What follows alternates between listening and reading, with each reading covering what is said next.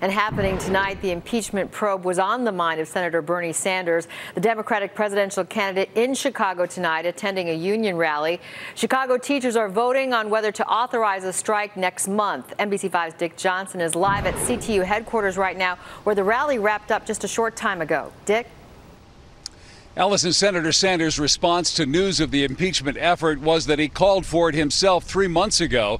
His campaign manager added to that this evening, saying it is time to build a case so the public understands, but he said not lose sight of the campaign going on to defeat the president in the next election.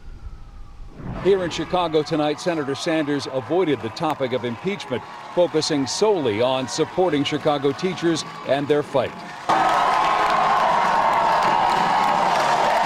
Senator Bernie Sanders not only delivered the energy CTU wants for its members to authorize a strike, but the rhetoric, too. Negotiate a good faith contract that is just, that is fair, that treats the teachers and staff in this city with the respect and dignity that they deserve.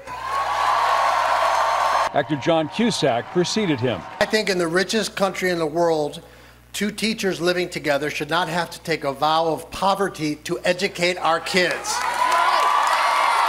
But it's not star power that rallies this crowd most. It's the stories of what they believe they need to effectively teach.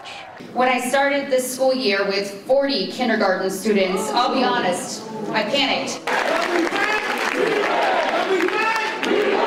Mayor Lightfoot has made what she believed was a generous proposal, pledging to even sit down at the bargaining table if need be.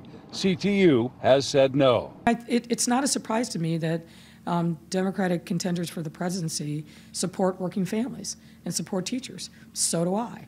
It's part of who we are as Democrats. Teachers have until Thursday to authorize a strike. The earliest strike date would be October 7th. Live at the CTU union headquarters on the west side, Dick Johnson, NBC5 News. Dick, thank you.